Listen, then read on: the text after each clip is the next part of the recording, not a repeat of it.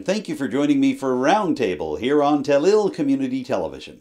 I'm your host, Adam Cook, and this week we're going round the Richmond Council table once again as we recap several recent items from the latest regular monthly meeting of Richmond Municipal Council. We're also going to have some analysis of these events from Richmond Warden Amanda Mombourquette. We're covering a wide range of topics this week, everything from fire departments to food banks, and everything from a seniors survey project to whether speakers during Council's question periods should be able to extend their questions beyond the allotted time. But we're going to begin by taking a look at housing in the Strait region. The Strait Area Chamber of Commerce has reached out to Richmond Municipal Council and the town of Port Hawkesbury to see about setting up a housing association that would take a look at local housing needs. This all comes as the councillor for District 3 in Richmond County, Melanie Sampson, is seeking some answers on behalf of a constituent who wants to set up affordable housing in the district. But we kick things off by taking a look at the recent request from the Strait Area Chamber of Commerce to set up a housing association involving Richmond County and the town of Port Hawkesbury. So the Chamber, in the correspondence that you would have received, you'll see has been working on a housing development project for some time. It was a twofold project. One part was to look specifically at developments within the town of Port Hawkesbury itself. They partnered with the town on this project. But the second part is where it may have a potential impact for Richmond County, and it was related to the establishment of a regional not-for-profit housing association, the kind of association that can apply to programs that municipalities may not be eligible for, that we may have in common with other areas. So basically, to put some dedicated resources into helping with the housing crisis in our communities, particularly with regards, of course, to the affordable housing situation.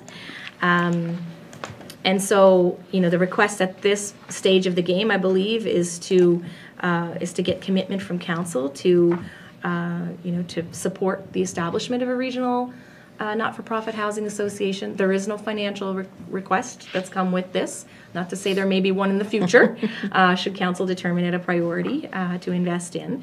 But at this point, it's a support in principle that I believe the Chamber is looking for. They have also recommended having a joint meeting of both councils with the Chamber of Commerce Board and staff to report on kind of the progress and what the governance of that type of organization would look like. And so that's where the status of the request is at this point. Your thoughts on the idea of what they're pitching from the Chamber level and the two councils working together? Yeah, no, I think this is a stellar idea, and I have been in support of it for a very long time. Some time ago, the Strait Richmond Housing Matters Coalition, which I'm currently chairing, had come, with some information forward to council about the need for a regional nonprofit association.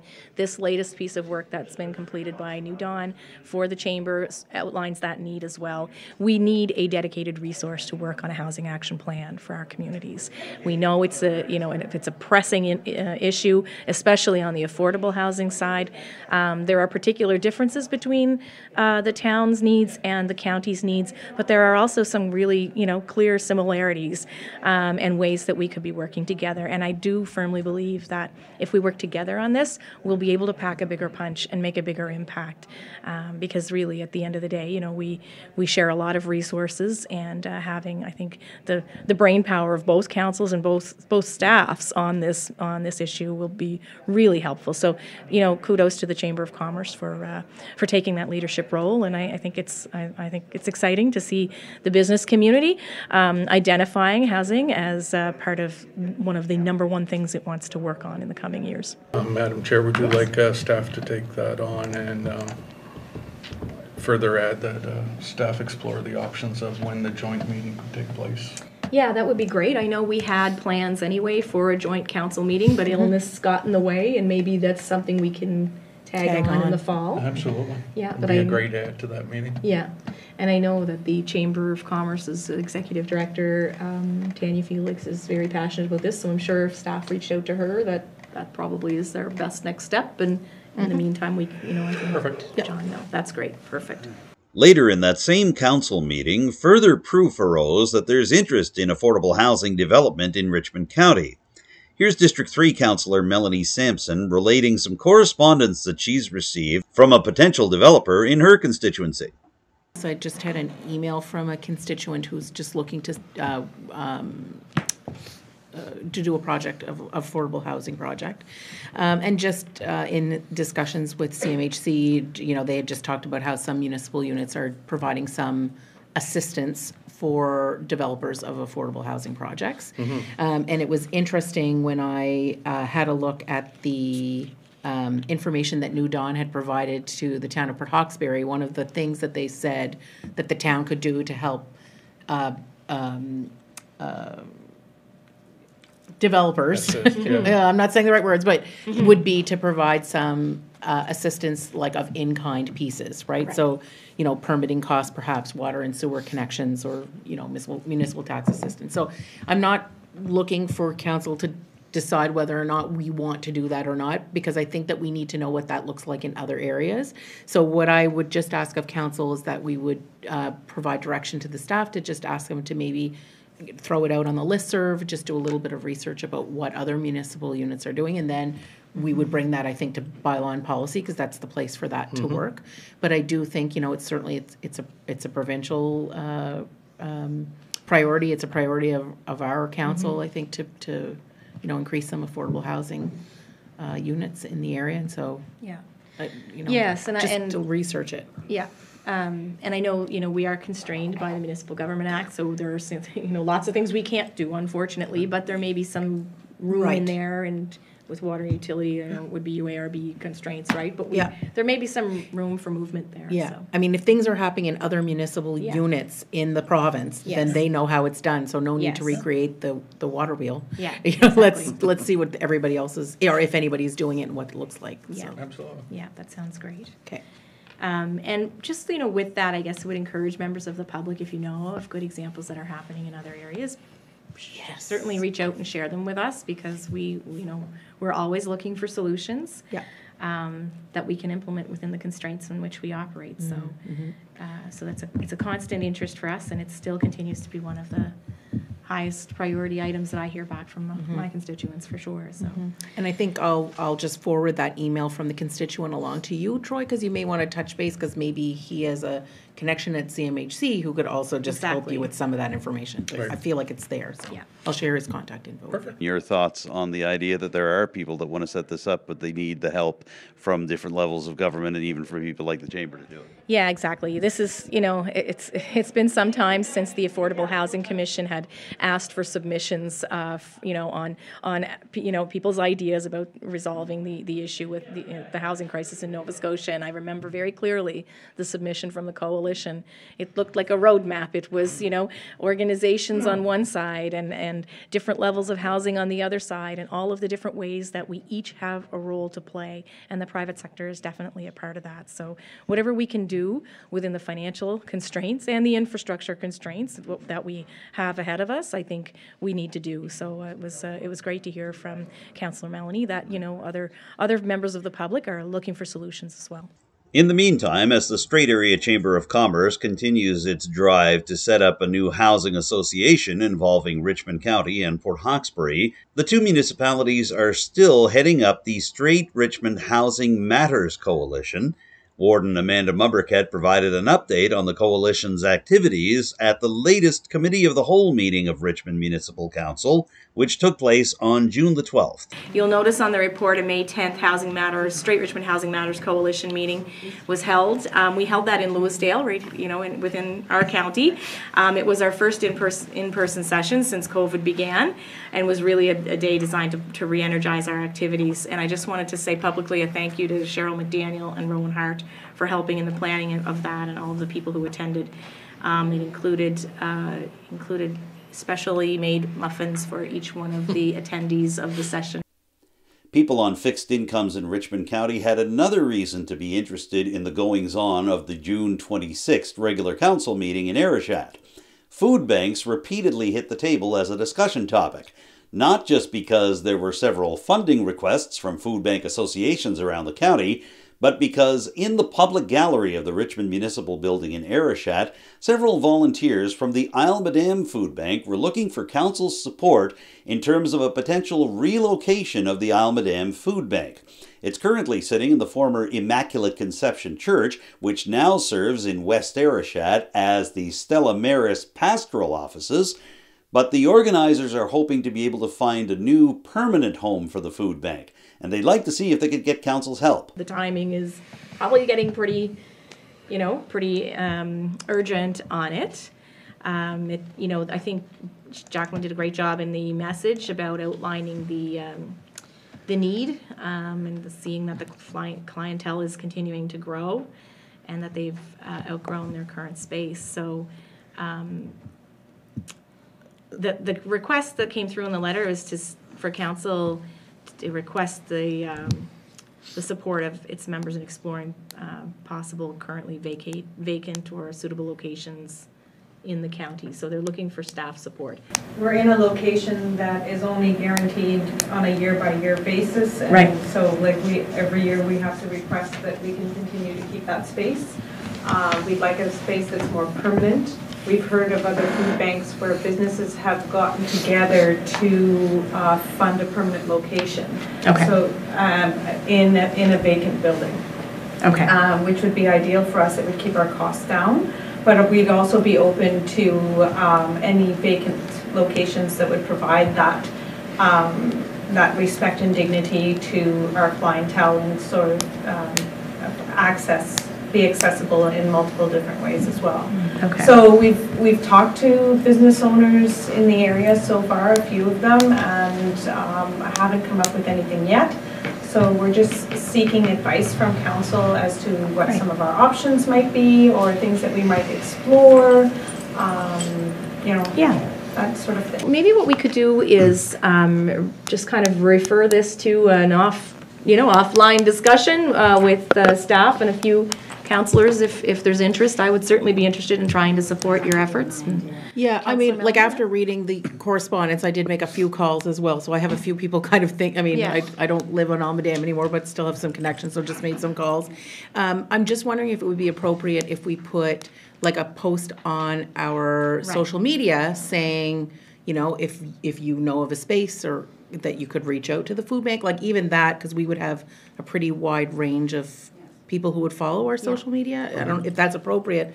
I would support that as an option just to try to help them connect. I follow what you're saying is that you may not realize what spaces are available. Yeah, and it would have to be on Isle Madame. It would have to be on Isle Madame. Yes, No, I understand that. Yes, but we would say that we would say that in the post, right? Yeah. So perhaps we could kind of refer this back to staff to work with your group to figure out a way that we can try to support identifying a location for you. I just hesitate to put anything really specific as a motion at this stage of the game because you may decide it's not appropriate for that to be an emotion on public record. So just respecting the like you say, the dignity of your clientele, etc. So We can take direction without the motion. yeah. Not a problem. Yeah, well, we could still do the motion, I think, and then it'll land in our action items. But the motion would be to refer the matter back to staff to work with the, work with The awareness. Yeah, Food Bank Society and potentially bring a report back to council.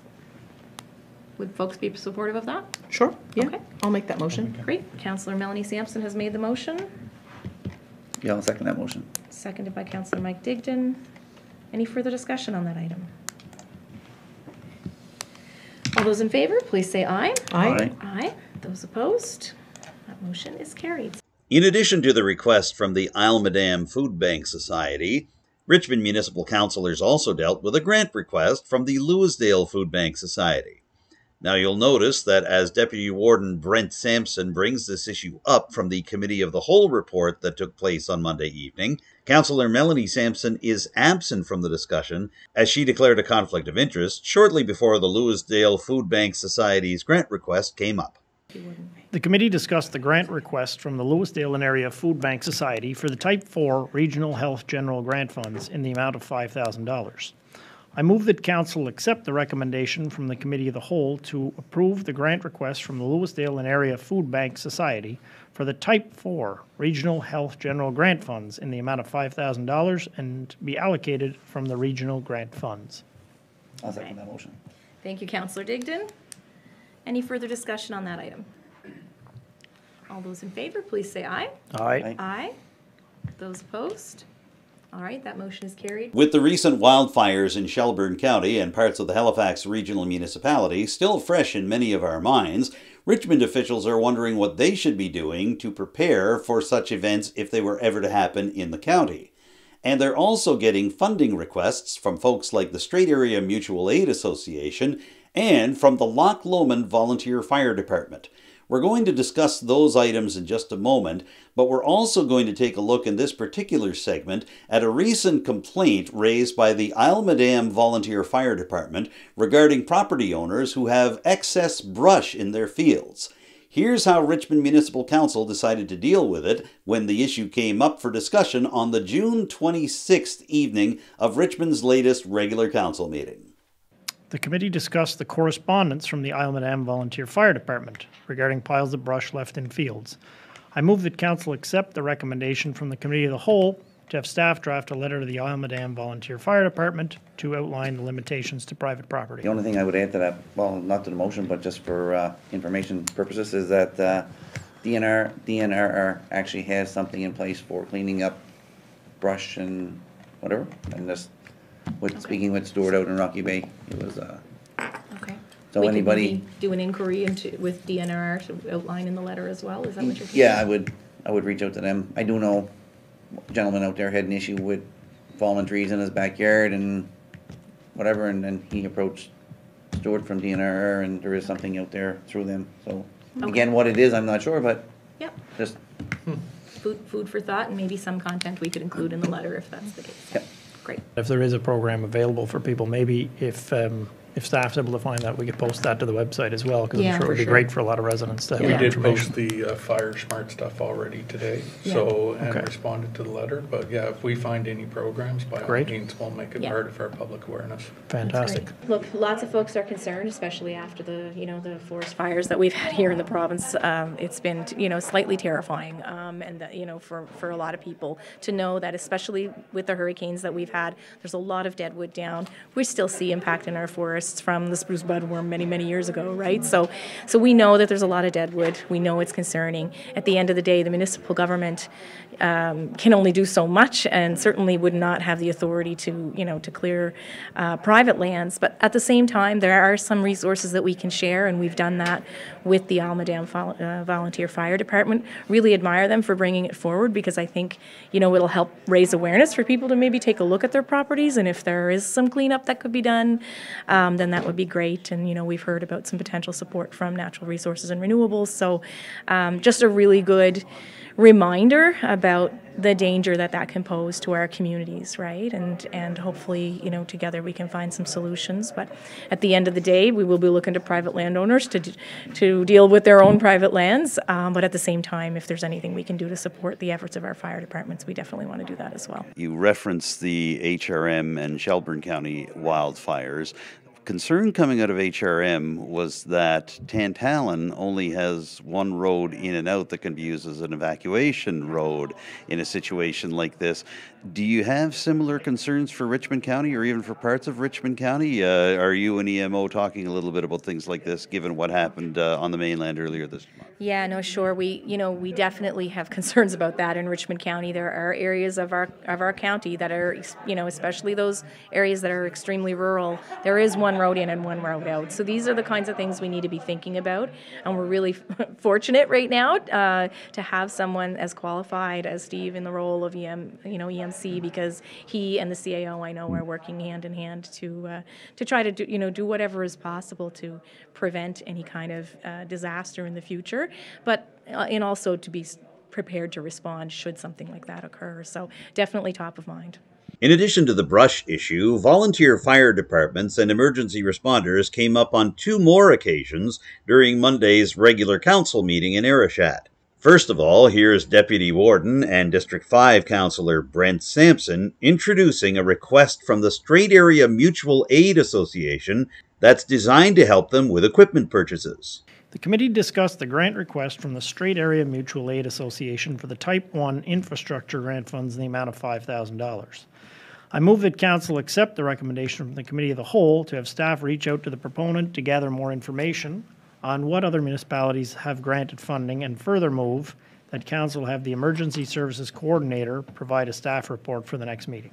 So are folks supportive of the request for $5,000? I'm willing to make that motion. I felt much more comfortable with it based on the information we received back regarding the asks to other municipalities as well and so on. And, yeah, and it looks like they're pretty close to getting there. So Yeah, I mean, they've already had yeses from Yeah. 4, I think. Yeah. Yeah. so Exactly, yeah. Absolutely, I would support it as well. Yeah, and certainly the letter from our emergency services coordinator holds a lot of weight with you know, from my perspective as well, so I'd be supportive of that, so. Yeah. Okay, so we have the motion made by Councillor Digdon. Could I have a seconder, please? I'll second that. Thank you, Deputy Warden. Any further discussion on that item? All those in favor, please say aye. Aye. Aye. Those opposed? All right, that motion is carried. Also coming up for discussion at the June 26th regular monthly meeting of Richmond Municipal Council, a funding request from the Loch Lomond Volunteer Fire Department. We're going to share this discussion with you here on Roundtable in its entirety, so you can get a sense of why fire departments in communities around Richmond County are making funding requests to try to provide greater comfort to the residents they serve during such times as major storms, fire emergencies, and other areas where people need shelter. And we're also sharing the footage with you so you get a sense of how municipal councillors deal with these issues when they come before the municipality. From the Loch Lomond Fire Department, this is for a Type 1 infrastructure grant fund in the amount of $5,000. So they're seeking that amount of investment. My understanding is over and above the levy costs. I checked in with the CFO today on this. So it's not for the roof on the fire hall itself. It's on the community center, adjacent to the fire hall. They recently took that over, whereas previously it was under, I'll tell you here, Loch Lomond Heritage Association. So they're in charge of the building now. Their issue is they have, well, obviously they have an issue with the roof, and they'd like to have this set up as a comfort center and so on and that. But they said, you know, with the roof being what it is, none of the other pieces matter if that's not. So I was thinking this is kind of akin to, like in St. George's Channel, where they had a roof project, or and there was one right over here as well, whereas it's not on the fire department building itself, even though they are the controlling entity there. When I looked at their budget, their plan to fund the balance of was just gonna come out of their savings account. Am I remembering that properly? Yeah, because it looks like their expenses this year are a little bit above their income by a few thousand what their budget. Yeah, and they don't have a lot of cushion there, right? So I No. was, So we could do a motion conditional on that, you know, them, on the organization providing us with some evidence that they have the capacity to complete the project. Is that, I think that's the concern you're getting to, Councillor? in the past, we've done, you know, for example, St. George's Channel, they didn't have the financial capacity to do it, and we made their grant conditional on them getting approval through other government agencies for That's the right. parts, because we were concerned about them having the ability to raise the rest of the money. Right. That's right, yeah. And then they had applied for money, they were approved, and then that sort of kicked in Triggered that our grant was gonna, for lack of a better word, stick. And then, since then, Yeah. they've done the project. Yeah. But I didn't see that as part of their application. And we don't need to make that contingent on No. external support. It No. could be internal support I that agree. they could bring to bear, you know? Yeah, and I'm not sure that that's, I think it's just that their budget for this upcoming year ends up in a bit of a deficit based Okay. on this. I'm not sure that they can't fund the project, do you know what I mean? Like I think they had a surplus. Like in terms of retained earnings, they would have. Yeah, exactly. If we look at April 1st, 2022 to March, 31st, 2023. yeah, it Yeah. says 3rd, but I'm assuming it's 31st. There was a balance in the Yes. check. Yeah, they have A like, little over you know, they do have, Yeah. they do have money there. And Yes. again, I think I'm fine with that. I just wanted to make sure that I didn't miss something there in terms of where the rest of the money. Yeah. Yeah. But your motion would be to support the grant request from the Loch Lomond Volunteer Fire Department in the amount of $5,000 allocated with $1,000 from the District 5 fund and $4,000 from the regional fund. Correct. I'm more than happy to support a great Yes. project. Yeah, it's a great project. It I is a mean, great and the project. purpose of it, to make Yeah. a good comfort center is Yeah. no-brainer, yeah. Exactly. Okay, all those in favor, please say aye. Aye. Aye. Those opposed? All right, that motion is carried. And now we'd like to share some discussions that came from the June 26th regular council meeting of Richmond County concerning two very different funding requests from the community of River Bourgeois. We think our Tell-Il viewers might be interested in taking a closer look at these discussions because they deal with what exactly is appropriate in terms of a funding request for Richmond Council, and in the case of this first discussion involving the River Bourgeois Mariner Society, whether Richmond Council should be more active in helping events that take place every year get relaunched following the difficult periods of the height of the COVID-19 pandemic. Let's take a look at the request from the River Bourgeois Mariner Society right now. The committee discussed the grant request from the River Bourgeois Mariner Society for the Type 4 Regional Health General Grant Funds in the amount of $1,500. I move that Council accept the recommendation from the Committee of the Whole to approve the River Bourgeois Mariner Society grant request for the Type 4 Regional Health General Grant Funds in the amount of $1,000 and be allocated as follows: $500 from District 4, $500 from regional funds. So I think at this stage of the game,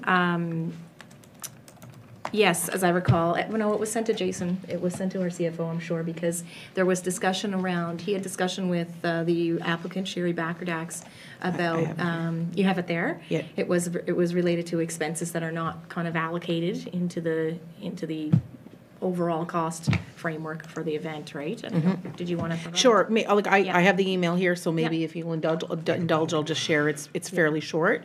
It was just sent to the warden, myself, and the CAO, so that's why you didn't see it. And basically, I had just asked a question, just to give a bit of context. I just asked a question about the poker run expenses because this funding is to be used for that purpose.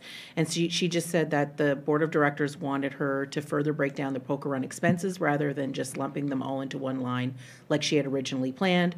And so some things like, for example, porta potties for the run were just posted under septic services, and some things were under office supplies. So when we looked at the financials, it looked like the poker run expenses were low, but in fact they were distributed throughout the financials. And so she said she did appreciate the confusion and question and welcome the opportunity to explain it. And so she did say that if we were satisfied with that answer, if there would be any consideration to approve the grant at $1,500 as opposed to the $1,000. And she said that the grant in 2022 was approved at $50. She just reminded of us of the amount from the prior year, $1,500. That's right. And at that time, the CFO did tell her that the motion was ready in the report for $1,000, and that it would be at our discretion in terms of whether or not we wanted to amend the motion to bring it to $1,500 or not. If there was interest from council in doing that, I would suggest it be increased from the regional funds. I just know that there are going to be a lot of demands on the District 4 funds with festivals and whatnot coming up. So, but I would kind of leave that open for discussion if folks would like to do a change or if you're satisfied with the motion. I think I'm comfortable with the explanation that she provided. It would have been nicer to have it, I guess prior, but in saying that, then yeah, I would make the motion to, I guess, adjust the ask, or not adjust, to increase the amount that council approved at 1,000 to the 1,500, using 1,000 out of the regional fund and the 500 out of the District 4.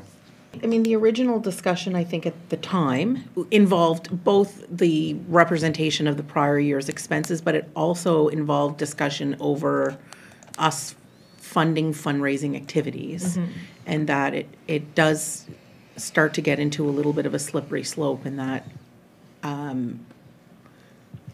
at what point do fundraising activities cover their own expenses?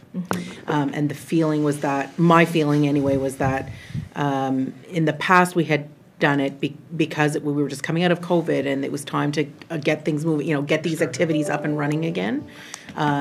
And I think I had mentioned at the time as well that I felt it would be a good idea for us to, through policy, to think a little bit about coming up with a policy that talked about restarting of events or new events and how our support could look for that. So all of that being said, that's not what our policy says.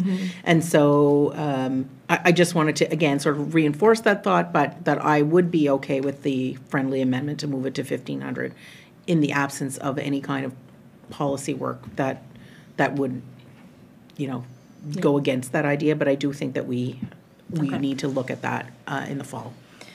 Okay, yeah, I agree. I think we need to kind of hash that out. I would have a little bit of a differing opinion, but I think there's probably a compromise we can figure out in the fall. So, Deputy Warden, would you be okay with the friendly amendment to that effect? I don't think so, only because I'm looking at this like a startup cost for an activity where we have a grant, I believe is a type 1.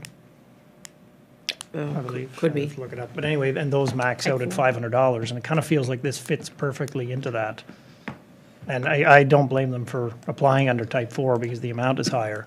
But I feel like when we have, like, say, fundraising breakfasts or some kind of event, like fundraising events like that, generally they're applying for that type of assistance, and it max out at $500. So just as much as it's, I want to support it, I don't know that I'd be willing to at that amount. Yeah. So from a policy perspective, like even at the 1,000, we're in excess of that amount. Yeah. To that point, and no offense, I hope is given, but if you're going to support a type 1, if you're not going to support the type 4 because you don't feel it's in the right category, but you feel it should be under type 1, then the support of the 1,000 in the type 1 was it's in question anyway. Was up for question anyway. In the end, Council voted to raise the amount being granted to the River Bourgeois Mariner Society from $1,000 to $1,500, and they also voted in favor of providing funds to the Mariner Society in the first place. District 5 Councillor and Deputy Warden Brent Sampson voted against both the amendment and the original motion. And now we're going to show you the second Municipal Council discussion from the June 26th regular meeting that was sparked by a funding request from a River Bourgeois group, specifically the River Bourgeois Community Services Society. This time around, councillors are trying to figure out just how far they should go in providing funding for accessibility measures to an association that doesn't necessarily follow a regular budget process. Here's the conversation from the June 26th regular council meeting for Richmond County concerning the funding request from the River Bourgeois Community Services Society. The committee discussed the grant request from the River Bourgeois Community Services Society for the Type 4 Regional Health General Grant Funds in the amount of $10,000. I move that Council accept the recommendation from the Committee of the Whole to have staff reach out to the proponent for further information on the designated funds listed in the financials, and further move that the decision be deferred to the June Council meeting. So this one, you'll recall, we were requiring some additional information on designated funds because it appears that the Society is sitting on quite a bit of financial asset there, and just wanted some clarity, I think, on the designated funds. And it does turn out that they are holding funds for a playground group as well as some others. One of my concerns I had was just there was no budget provided for the upcoming year either. I guess that was asked by the email trail, but they decided they didn't want to provide one because they hadn't in the past. I don't think they do an annual budget. Yeah. Yeah. And some, like, I know, and a lot of times when the grant requests come in, what we see is a project budget, not an organizational budget, right? And I think maybe at a policy level, we want to make some changes there to clarify what we're expecting from community groups, because many organizations do not operate. They don't pass an annual budget, especially those without staff. So maybe I'll just mention I did have some kind of correspondence back and forth with Sharon Chilvers, the applicant, and I definitely support the intent of the request, and I know that the funds will be put to good use. They're looking to replace flooring and I believe an entrance system, and so that would have an accessibility impact as well, of course, as any work they would do would have to meet that, any new requirements. The fact of the matter is that it represents a significant chunk of our grant funds, and we know that things are picking up from a activity perspective. At the same time, we have invested as much as $5,000 in other grant projects this year. We haven't gone to the 10. We did have some examples of going to the 10,000 in previous years, but I think, in part it was because we had some funds left over towards the end of the fiscal year and had the wherewithal financially to do that. The question could be asked, if there's not an intent to fund at a $10,000 level, then why would we have that as an option in our policy? So it may be something we want, again, to tighten up from a policy perspective. When would we consider a circumstance exceptional enough that we would fund to that amount, right? I don't know that the doors would increase accessibility necessarily, right? I'm not sure. Well, they would have to be, I'm sure, right, they'd have to meet a certain minimum code. No, but I think they're just replacement of what's there, right? Like, do we know if they reached out for an accessibility grant or any of The grants are closed. No, I know. Yeah. But do we know if they reached out? I don't know. There is nothing under other funding sources, right? It says, have Yeah, you applied exactly. for other financial assistance? And So that check kind of no. tells the story on that question, I think, yeah. But yeah, I no, would assume that's just a standard double door at that price from Coastal. is it? Yeah, I'm not sure. I was Yeah. assuming, but I do think that's a question we probably want to get some clarity on. None of it seems to be, automatic door openers or any Oh, of yes. that. So I just meant width-wise. Width-wise. Oh, yeah. Okay, And I yes. believe they're replacing what's there, because there is a double door down there now. Okay, I'm yeah. pretty sure on the far end, On the far opposite end. the stairs. Yeah, I don't mean that it's not required, just that I don't know that it increases any accessibility. They get some of their HST back. So the doors Yeah. are something like $4,500. The flooring is something like $10,000. So the whole project is something like $15,000. We've made a practice to not fund things greater than 50%. Exactly. Again, whether we need to tighten our policy or not, perhaps, but Yeah. The flooring's more than that, I think. there's 2 different quotes for flooring. But one, the way it's written, there are similar quotes, but one doesn't have the labor included. Oh, okay, Yeah. okay. So I'm seeing one here is 17,000 before tax, and that's with the labor included. I think the other one that's quite a bit lower has Yeah, the 'cause there's labor as no a labor. separate item. So, Okay. so the total Oh, would yes, be, I see this here, yes, okay. Yeah. So the total is maybe more like 20,000. 20,000 just on the flooring. 20,200. Well, including tax, but they Correct. get some of their tax Exactly, back. yeah. Even outside of that, I think we've sort of set a bit of a precedence, if that's the word, in terms of like about $5,000 for facility upgrades. Again, we just approved one for, Yeah. like, we've done St. George Channel, we did Yeah. another, we've done different halls. Yeah. And that's what we've done. I mean, that's a number I'm comfortable with.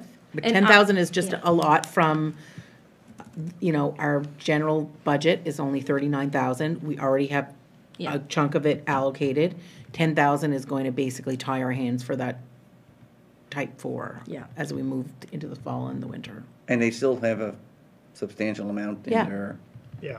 Yeah, they do It's- have some financial capacity there, yeah, for sure. And I know the Community Services Society provides an excellent service to the River Bourgeois area and a lot of other community groups, because they don't, they're much like the Kingston Health Center, right? Yeah. You have a group of people, they don't necessarily formalize into a society, and so you tend to run projects through that organization, and it's great work that they do.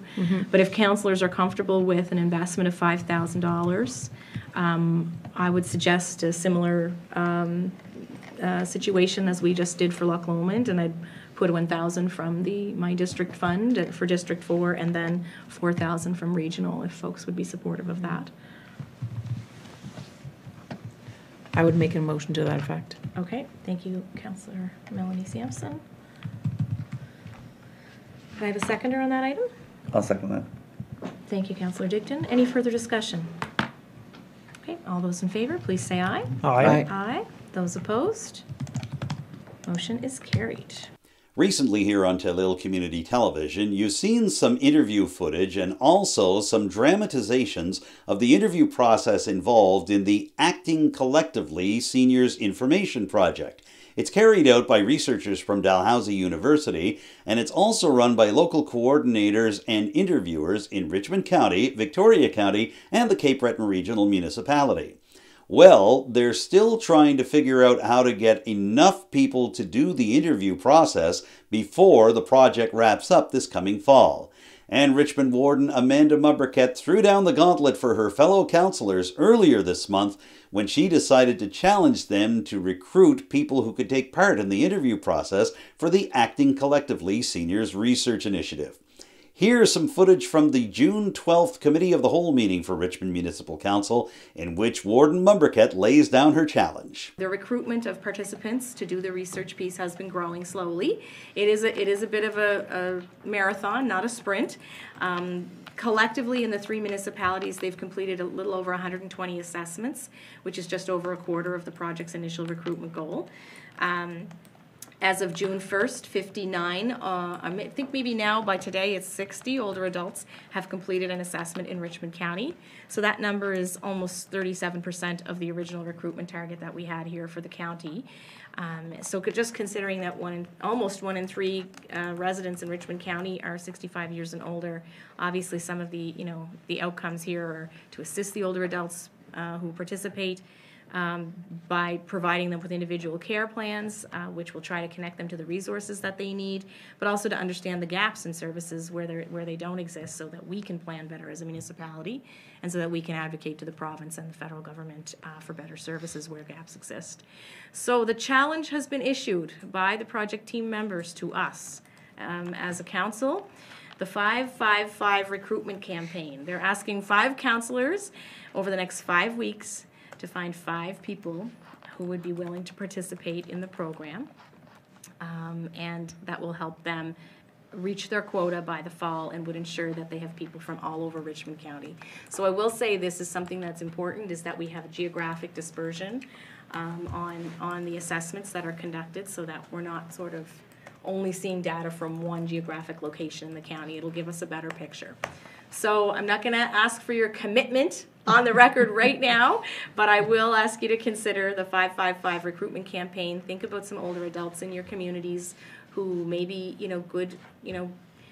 good examples of folks who could participate in this. They're asking that we mention it to, family members, friends, neighbors, and invite them to take part. And also to get their name and number and to send it along to Jennifer at the Kingston Centre, who is registering the participants. And I have that contact information, so if anybody watching would like to participate, the number to call is 902-587-2800, extension 4. And the person's name is Jennifer, and she'll take your call, and you can learn more about the project. I already recruited my parents for you, so. Thank you very much. I was gonna put 5 on the spot right now, which is gonna Okay, mean 5. well, you get the names together and talk to them about the project, and then send their information along. That would be really great. I will say that one thing that the project is not doing is they're not doing blind calling or cold calling to older adults in our communities, because right from the outset we recognize that it's not a great way to get good response, and I think it makes people kind of concerned that it might be a scam. Right. And so just to assure the public this is not a scam. If you hear from Acting Collectively, it is a project that the county has been sponsoring, I guess, and hopes will give us some really good data. It's really hard to get local data at a very for rural areas about what's working and what's missing in communities. So this is a really great opportunity. I think it's also important to note, like, when we had our presentation on Acting Collectively, Celeste had presented to us, Celeste and a few others, and I know that at the time I just asked, what could we do to help, and the comment was made, and I guess I would reinforce that if you have an older adult in your life, but they are maybe not able to necessarily answer all of the questions themselves, that you could sit with them when the call happens and sort of help to interpret the questions and interpret the answers. And so don't feel like if you have someone in your life who could provide some really valuable insight that they shouldn't be participating, they're probably the group that needs participating the most, because that's where we're gonna find the services that people really need. Absolutely. Care providers or family members are welcome to be part of those interviews. Absolutely. Yeah. Great point, Councillor. Okay, any further discussion on Acting Collectively? All right, I'll be following up with you at the end to see which 5 people you all referred. So 25 each. 5 each. weeks, 5 people. That's I was right. thinking it was 5 a week. Do you mean 1 a week? Oh yeah, I mean 5 a week. Yes, Celeste will love 5 a week. Right. As many as you can, so they can reach the target in an appropriate amount of time would be great.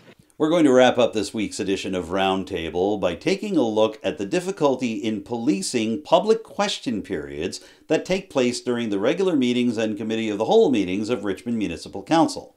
A recent question period at a May Committee of the Whole meeting ran 40 minutes long instead of the allotted 15 minutes. And that sparked some conversations among municipal councillors at the regular monthly meeting at the end of May, but also at the June 12th Committee of the Whole meeting for Richmond Council. So we're going to show you that Committee of the Whole discussion right now, as it involves all 5 of Richmond's elected officials, as well as CAO Troy McCulloch.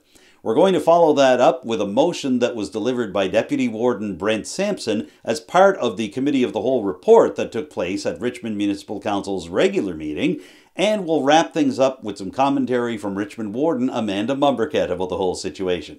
So here's the discussion about question period for Richmond Council meetings and how it should be rolled out. It's the second or third time that we've had,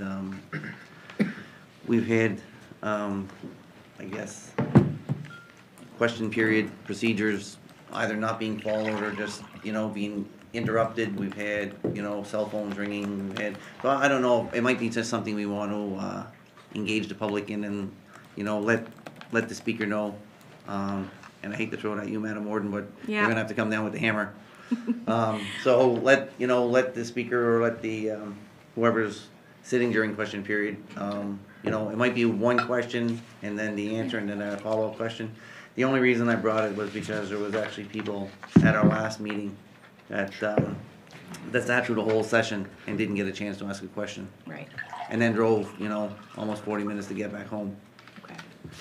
No, and you're right. So I know when we publish our agendas, we have some information about question period, but I'm wondering if maybe we could kind of refer this back to, for me and staff to maybe work together to have a couple of little bulleted lists that I could just kind of reiterate at the beginning of each question period, at the beginning of each question period, to just remind people of the parameters and to let them know that we're going to stick to them in the interest of time. And Sure, we can work on that. And I think I think we have to set parameters, and again, like I mentioned before, we have to be a little bit flexible on if we have somebody traveling 45 minutes or an hour away to come to a meeting, I don't think that we can say you have 2 questions and then you're done for this evening. Yeah. Right? Like I really or a gallery full of people. But if we have a with an gallery full of expectation. people, then I think we have to be, Yeah. Although I was absent the last meeting, I did watch the recording, so I did hear a lot of the discussions about it. And I just can't help but remember, like previous councils, they would have like a sign-in sheet, I think, for people who wanted to speak. I don't know that I want to go there, but my mind is thinking about like what solutions would be possible. I've also seen like timers. And so we have our question period set as 15 minutes. For committee of the whole. Oh yeah, 15 or 10 and 10, right? But what if it was like 5 minutes a question, and that includes the answer. So if you spend your whole time asking your question, you don't get much of an answer. And I don't necessarily love that, but I think that builds in that respect piece, right? So if you only had, and if you had like a little stopwatch clock right there that was turned this way. We have one. Yeah, but turned towards the speaker, yes, right? okay. Turns towards the speaker, you're up, click. Yeah. Right? Counting down your 5 minutes, that's, and then we could, when they ask the question, if it's respect, you'd stop it, you'd answer the question. Obviously, you wouldn't stick to it. But I'm, again, just wondering, and so I guess to your point about asking if it would be okay if you and staff kind of come up with some solutions that can work there, 100% I'm fine with that. But just some thoughts in terms of what those might Perfect. Well, maybe we could circulate some draft points around. Yeah. But we do, I think to your point, Councillor Dignan, we need to do something because it's not okay. Well, right? and I think for folks who phone in, for instance, making sure that they identify themselves. Yes. And et cetera, et cetera. These are things that we need to we need to make sure we're doing right. And I think these are things we need to make sure we're doing so that we protect question period and make sure that it's here to last and it doesn't go away again. So that's kind of where I'm coming from with this. Yeah, and I mean, we are here to serve the people and the public. Yeah. Again, what my process is, I hate to see somebody walk out that door that felt unserved. Right. So, and that's what happened at our last meeting, was 2 people actually walked out that didn't get a chance to. Okay. I would say, Madam Chair, as well, don't forget that we do have a process for people to appear before council as well. Yeah, that is well documented on how they can do it, and make sure if they have questions, they can have their time to present to council. Nobody is eliminated from that process, but there is a process to be followed. And it does come with timelines and preparation so that we can properly prepare to hear it. Yeah. And make sure you guys have the information so that if a decision is sought, you have time to ponder and consider options. So that process does exist for the larger ones, but for small requests, and I get what you're saying, but there is also the one for larger. Yeah. And Yeah. that's a part of the respect of other people recognizing we do have procedures that we need to follow, just so that you have time to consider what's being put in front of you. Yeah. Yeah, I mean, for me, I think our team should be very proud of the fact that we took back question period. I think we should be held accountable. We should be able to answer questions when our residents and our county ask questions for us. I think, like Councillor Digdon said, I think that, you know, there should be no gray areas. I think that, you know, you can gauge the room, and if the room is empty and the phone is not ringing and someone sits in that chair and they want to ask 15 questions in 15 minutes, they can go do so because they got 15 minutes to do so. If the gallery is full and someone sits in that chair, you know, the process should be, hello, my name is whoever, and my question to council is this. If it strays anywheres away from that, we should correct that situation ASAP. Yeah, and I would only add that, like what Councillor Digdon said originally, and this was my thought the other week, we talked about there's like one question and one follow-up question. Yeah, Because yeah. sometimes Yeah. based on the Yeah, yeah. answer Right. they receive, that might trigger something else that, No, no. oh, okay, hold on. Yeah, yeah. I'd like to clarify Yeah. or whatever. Right. So I'm good with that kind of thing. I don't think I want to limit anybody to just one. No, no, no. You know what I mean? Yeah, so, Yeah. so yeah, like Councillor Digdon said, a question and a follow-up. So Yeah. after the first question, it would be, my follow-up question is this. Yeah. Again, if it strays from my follow-up question is this, we Well, the we follow-up correct. can be different if they want. I mean, Yeah, no, but when you address council, it should be, my first question is this. Yeah. And my follow-up question is this. And if it strays from that, then we have to put our foot down, in my opinion. And when we say we mean Madam Warden. Yeah. Just- I know. Well, she's the chair. They're telling me to Just- do a better job. I No, understand. No, not at all. Again, we just want to treat everybody the I exact know. same way, right? I So, know, and I totally agree. yeah. Yeah, you're right. But it's interesting, and look, it's a good problem to have that we have, strong Yes. public engagement. And honestly, if we wouldn't have missed them two Yeah. people, then it would have Yeah. been no harm, no foul, but there were two people who actually Well, left. it did go quite over time as well, Yes. It did, which is an yeah. issue. Yeah. No, for sure. No, it sounds great. Perfect. We're, like, again, very lucky to have this as a problem that we're dealing with, because it means that people are engaged and they're doing the things that they should be doing to help us grow our community. So it's awesome. I don't think we need a motion to any of this, you can just, Um, it's up to you. I think I would like it in a motion, just so that it makes the action list. And so maybe the motion could be to refer, revision on question period procedures to the warden and CAO. Sounds good. That'd be okay? I'll make that motion. Thank you, Councillor Mike Digdon. Could I have a seconder on that? I'll second Spends your that. money and gives you work too. Telling you, it's not easy. Thank you, Deputy Warden, for seconding that motion. All those in favor, please say aye. Aye. Aye. Those opposed? All right, that motion is carried. The committee discussed question period procedures. I move that council accept the recommendation from the committee of the whole to refer the revision of the procedures for question period to the warden and CAO. Has this been passed specifically to yourself and the CAO now to deal with this? How is that going to work? Yeah, exactly. So we will come up with some sort of mitigating and sort of practices, the rules of the road for question period. We really want it to be as useful to people as possible. If you're driving, especially from, quite a distance away, we need to make sure that the best use of your time is made when it comes to question period. We also have to balance that, though, with the best use of council's time. And as you saw with the extensive agenda we had tonight, those committee of the whole meetings especially can tend to run really, really long. And so we do try to finish up respecting that everyone has a work and a life that they also need to balance, right? So, and like I said, it really, for us, the most critical piece is making sure that it remains a useful tool for members of the public to come in and get their questions answered. All right, final question on this. Obviously, it falls to you as the chair of the meeting, or whoever is chairing the meeting. You feel confident that because of the discussion you've had with the other councillors, that you folks will be able to move forward on this? Oh, yeah, absolutely. You know, I think we'll come back with a set of recommendations, and likely you'll see that in the fall, and then we'll make a decision and go from there. And, you know, I think it's great that we're sort of evolving question period and some of our processes as we go along, because our communities are changing, the issues in it are changing, and we need to be able to change with it, right? So, so it's, you know, it's never going to be perfect. If you think it's perfect, then you've probably got the wrong attitude. There's always room for improvement, right? So that's kind of been our approach since day one of being elected, and I think you'll probably see that continue for the long haul. And there you have it. That wraps up this week's edition of Roundtable. Thank you for tuning in, and thank you to my interview guest this week, Richmond Warden Amanda Mombourquette. If you have any thoughts about what you've seen over the past hour here on Roundtable, or just some suggestions for a future edition of the show, I'd love to hear them. You can contact me directly. My phone number is 902-625-8863, and you can use the email address adamjrcook, cook with an E, @gmail.com.